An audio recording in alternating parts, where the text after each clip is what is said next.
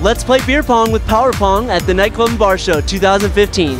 You're watching YBL TV. This seems easy because I love beer pong, but tell me what we have here. What we have here is actually the world's first completely self-contained beer pong table.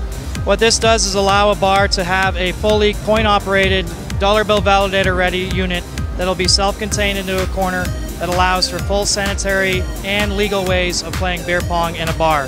The best thing about this is, at the end of the day, we're going to be increasing social interaction in the bar, as well as we're going to be able to increase possibly the bar revenue, which is the end goal of having a product like this. Though that's a serious win-win. The consumer's happy, having fun, the business is making money. So how did this come about? What's the idea?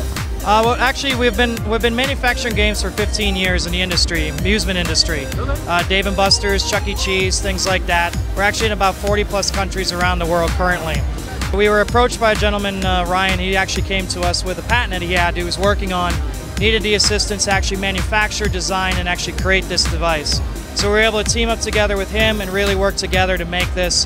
You know what beer pong is, and you definitely know that there's an interest for it, at least in our market and international market, and we thought we'd take a stab at it and see what we could do. And that's what you're looking at here, is the world's first coin-operated, fully self-contained Power Pong beer pong table. Is there a reason not to root for you? I love it. We hope we have people are rooting for us. We're actually pretty excited about it. We're on social media now, on Twitter, at Bar Pong, as well as on Facebook at Power Pong. I'm sure the businesses are ready to jump on this right away. The income is going to be, rolling on in. So there's lots of ways a bar makes income on this. See, they can actually sell the game by itself and make a direct $1 or $2, whatever they want to charge. They also have the ability to actually logo the ball itself, because you need a ball to play it. The ball becomes a souvenir for the customer to take home. So now they have this ball, they can keep it. They play again, now the game is actually cheaper, because you can buy the game and a ball, or you can just buy the game by itself, or you can buy the ball as well. The other thing is that some of the places are putting free beer, whatever, on the ball. There's a dispensing unit inside, so it's mixed up in there, and at any moment, it might pop out a ball that says free beer.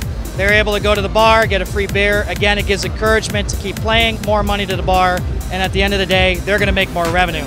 We have the ability to even go away from income direct into the game. Okay. So you can do sponsorship type things where they're able to have at the bar 2 pitchers, you get the game for free, or you're able to sell time on the game where it's unlimited, no problems whatsoever. Kind of like what they do in pool halls now, 20 minutes, 30 minutes time increments, and it'll recycle over and just keep playing until their time is up. All pre-programmed inside for the operator. So sky's the limit for you then. Sky is the limit. Sky is definitely the limit.